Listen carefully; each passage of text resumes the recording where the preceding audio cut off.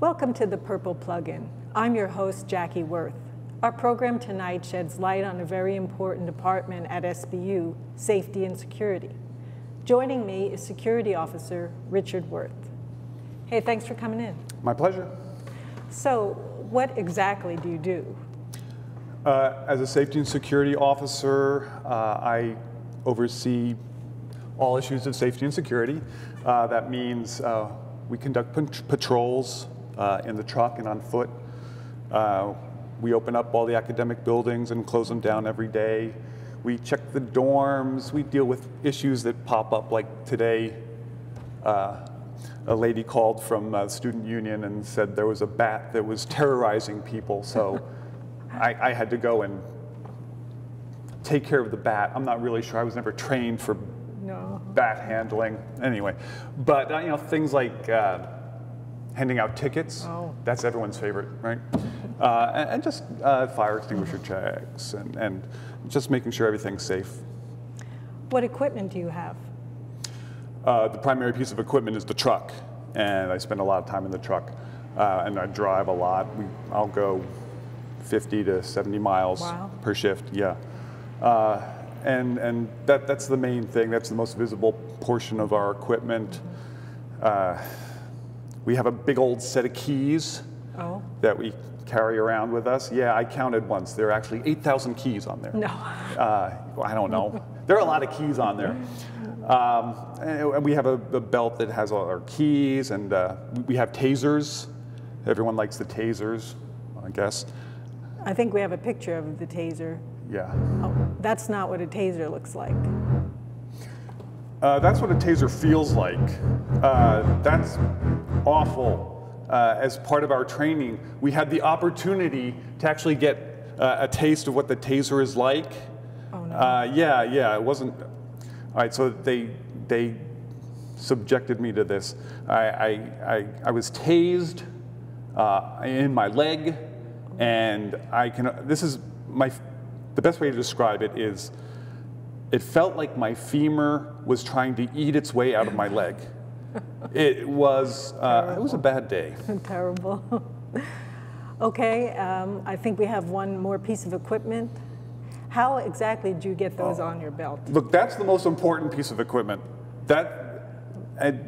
You can't do your job without it. And yes, it ends.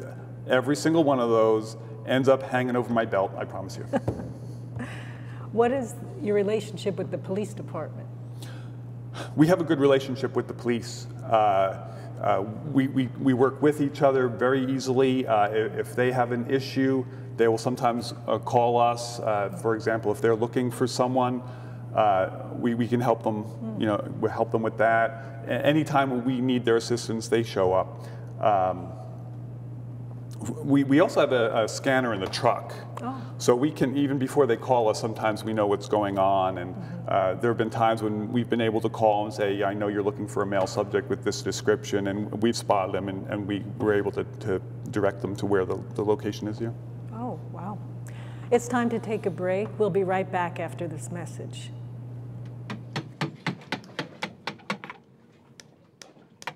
Son, that looks great. Thanks, Dad. But you know what's even better than getting our project done? What's that? Getting to build our relationship. Aw, Dad. For more information on Father-Son Saturdays, visit us at our website at www.project3-10.org. Project 310, Building Men. Welcome back to the Purple Plug-in. I'm here with Richard Worth, Security Officer at SBU. So I understand you work the night shift. What is that like? I like the night shift. I'm naturally a night owl, so it's really not a problem for me staying up all night. I would probably be doing it anyway. For me, it's very peaceful. It's tranquil. There's not a lot going on. I don't have to handle a lot of emergencies in the middle of the night. So that's a good thing for me. I mean, my biggest problem will be like fleeing the skunks, something like that. Yeah. And how long have you been working at SBU? 2 years now. 2 years. Are there any unusual experiences that you've had? Let's see. There was a time we had a fatality on campus. Really? Yeah, we had a police-involved shooting. It was very exciting. A male subject was running across Springfield Avenue and got hit by a car, and the impact tossed him up onto our property.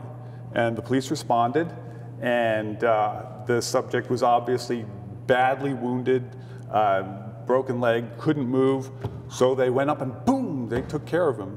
What? Yeah, it was a deer. Oh. The police, so here we are with the police, and they didn't really know what to do with the deer, and so one of the other security officers took custody of the deer, who turned out to be delicious, I am told. Any other experiences? Well, probably the most intimidating and ongoing problem is the skunks, especially in the summer. Skunks are everywhere. They have no respect for the law. They just come onto our. We don't have too many problems. There was a time when all of a sudden the truck started acting kind of funny. Yeah. Yeah, kind of took on an ominous air to it. I think we have a picture of that. Picture of that. Yeah, it's kind of scary. It is scary. It started laughing, I'm telling you. Cars shouldn't laugh. Do you have any advice I'm sorry, for students? Richard. No, I'm not. I will laugh all I want. I don't know. Wow, that's some experience. Yeah, it's some truck. Do you have any advice for students? Advice for students: eat your veggies. Well, Stay in school. The Safety and Security Department is located off campus. Leave the skunks alone. At the physical plant I on know you want to Aldridge tackle Road. a skunk. That's all the time we have for now. Don't mess with the skunks, I'm telling you. I'd like to thank Richard for coming in. And thanks for watching. We'll see you next time. Skunks are people too.